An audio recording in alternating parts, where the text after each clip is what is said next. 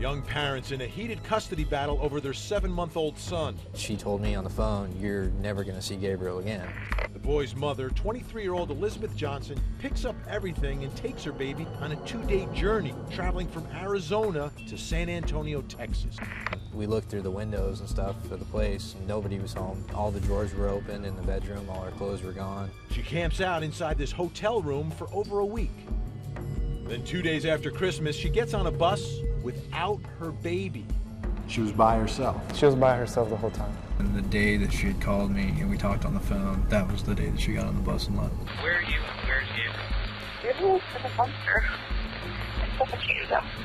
I put him in his paper bag and I put him in the trash can. And that ignites an all-out search for Gabriel. And the first person we find connected to this woman is Tammy Smith.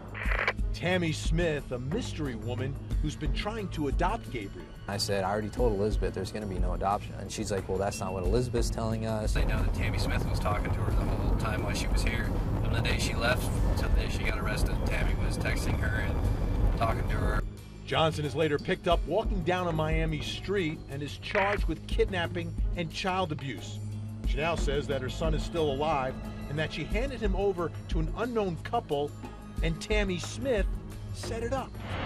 Smith, who claims she knew nothing about the secret adoption, will stand trial separately, charged with forgery and custodial interference. I am innocent. God is with me.